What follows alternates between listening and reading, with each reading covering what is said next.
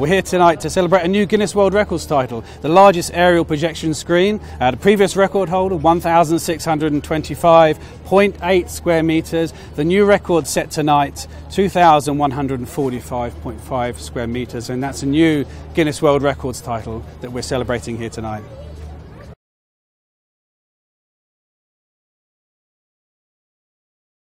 We're going to use this first helicopter here to tow a very, very large banner. We're going to basically project onto it using a combination of augmented reality and live projection mapping. This is beyond a scale that we ever anticipated we'd be able to achieve. To have something the size of an NFL football pitch flying through the sky in such an amazing, vibrant, creative city as Dubai, it's an honour, a pleasure, and a little bit magical.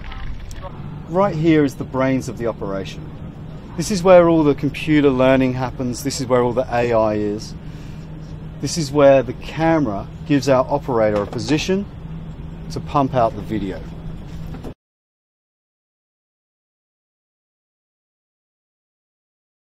"2018 is a very important for us as we are celebrating the year of Zaid. We are honored to be continuing the legacy of our founding father, the late Sheikh Zaid bin Sultan Al Nahyan, and to mark 100 years since his birth by breaking the Guinness World Record for the world's largest aerial video projection.